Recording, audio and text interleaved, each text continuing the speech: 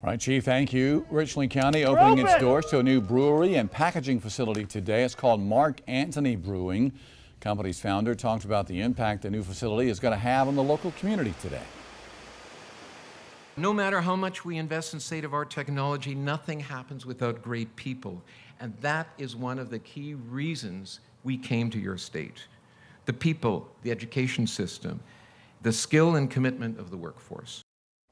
The new facility is 1.3 million square feet. It costs some $490 million, and they're going to be creating some 310 new jobs there.